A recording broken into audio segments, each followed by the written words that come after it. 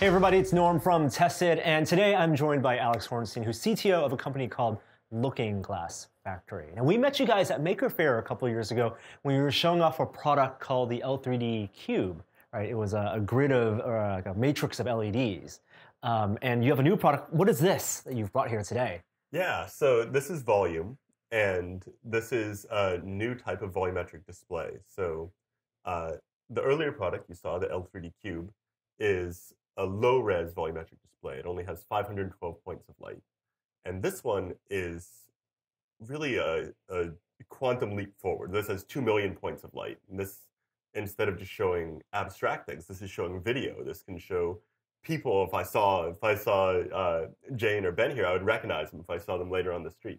Yeah, so I remember with L3D Cube, even when you packed in 512 points of light, it didn't really qualify as a display. It was like these beautiful arrangements of colors, RGB LEDs, whether 4x4, 8x8x8.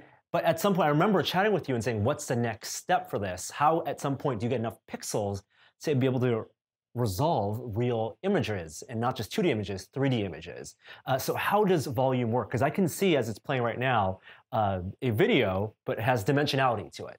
That's right. Yeah, so the whole trick with volume is getting more and more points of light into here. And we did that using a pico projector. So in the base here, we have the guts of a pico projector, and that's shining up into this projection head. And the projection head is just a specially engineered piece of plastic that breaks the projected video down into 10 different slices, each one spaced out throughout this head. And we read that as 10 screens stacked up.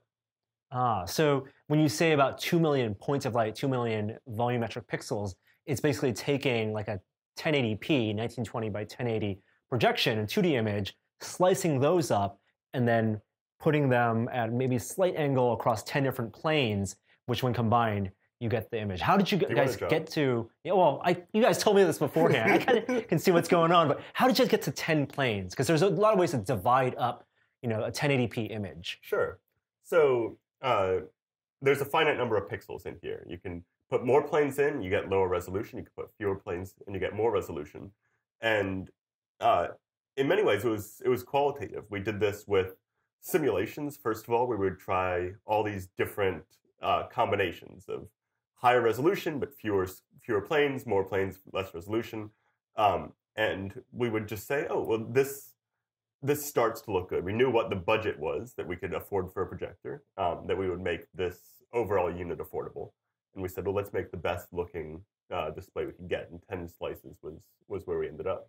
And a lot of it also is with the plastic and the arrangement, because you want for it to be a working volumetric display, you need to see through it. That's and right. It's kind of an evolution of a product you guys used to make. These guys right here, right, which were these prints that were volumetric images, but essentially the same idea, like layers.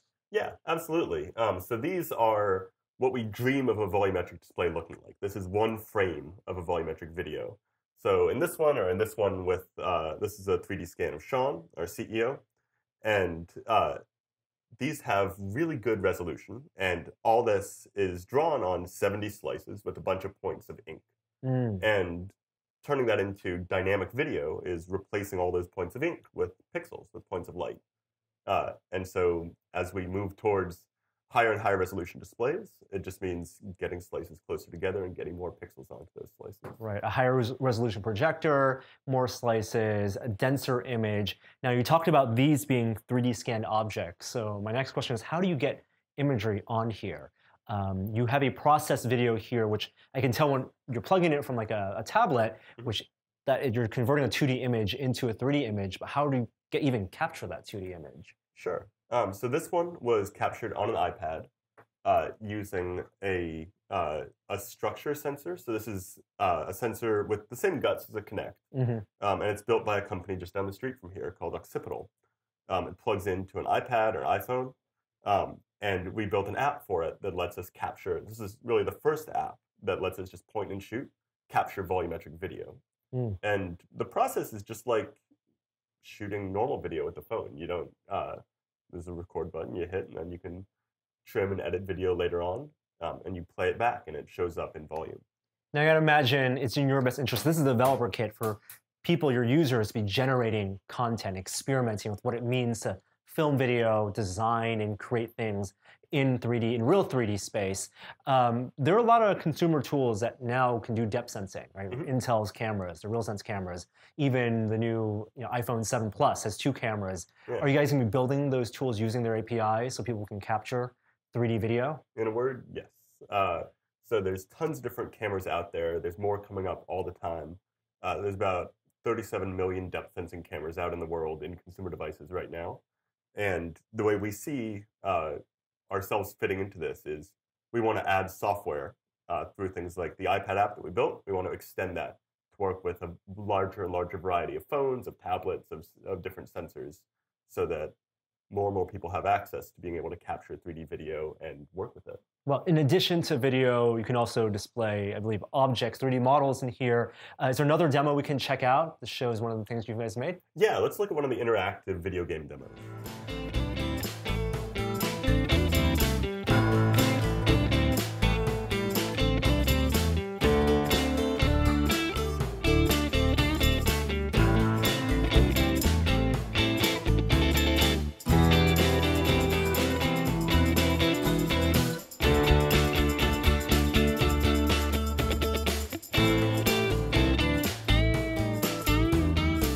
All right, Alex, what are we looking at here? So this is actually a demo that was built by Leap Motion, and it lets us use the Leap sensor, this guy right here, to capture hands and interact with something in this 3D world in volume. All right. So let's get a demo of that. I know you guys have Sean, your CEO, who's going to run the demo for us. So what happens when you have interactivity? Because as Sean moves in and puts his hands over Leap Motion, so boom, we're seeing his hands. There's his hands. Right. Can I get a high five? So his hands are in there, and every cue he has about moving around in the physical world is still there. He moves his hands forwards, he moves them around. He can interact with that flower with these virtual hands that he sees. And this is like one of many ways but that you can interact with volume, but it's when we think is most intuitive and most direct. You just use this tool we have built in. We know how to work with our hands. I mean, I can buy Leap Motion and get their SDK and view this on my standard computer screen, my laptop screen, That's or right. I can, put on a VR goggles. What do you feel like is the advantage of being in the same environment, real world environment, as the volumetric display? So one that's an awesome question. So one advantage is if you're wearing VR goggles, we don't get to see your world. You can create, you can draw, you can explore in this world, but we're all shut out of it because we don't have those goggles. And here, Sean is doing these intricate interactions in virtual space, and we're all experiencing like it's right here because volume brings that into our world.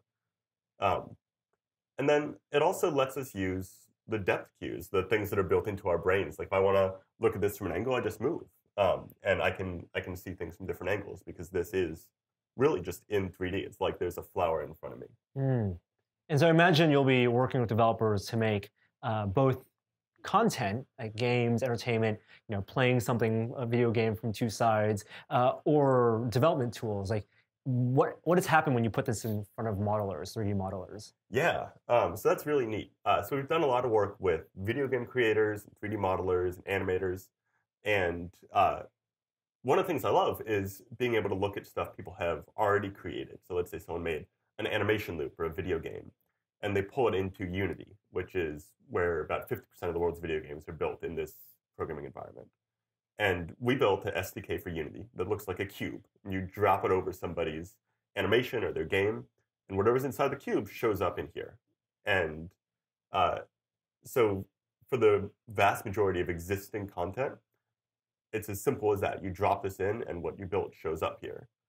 And then tweaking interactions to make them feel satisfying and interesting and engaging in here may take extra work, but just getting it in is actually really straightforward. Yeah, I love that it's a new mode of interacting with your content that you can describe it, but until you actually get in front of it and actually interact with it, it's really tough to describe. So what's the status of Volume? You guys are launching a pre-order campaign for this? Yeah, we're launching on Wednesday, and we're launching a pre-order campaign. And we're really stoked to see, as this gets out, these first volumes are really developers' kits. We want to see what creators are going to do with them. We want to see what the types of things people will create, and we want to work with people to facilitate and expand the types of stuff they can get into here and types of experiences they can make with it. And as you'll be refining the hardware for something that's more consumer-facing, how do you envision that process to be? What can a consumer version of Volume look like? Yeah, sure. So we think a consumer version, and this is a few years out, but we think a consumer version would have like twice the number of slices, twice the resolution. It would be visible from more sides. And we also will want to bundle in. This device is more like a display. You have a computer outside of it, and you plug in. And we think a consumer version needs to be more integrated. It has to have this, you have to be able to go and look at different content or videos or apps that people have made and be able to browse through them and find them and play and work with them just all in this device. Very cool. Can't wait to see what you guys come up with next. It really is an incredible thing. It feels very futuristic, and it's very convincing. Thank you so much, Alex, for bringing the Volume prototype here. And thank you, Sean, for running that demo. Yeah, thanks for having us. Thank you.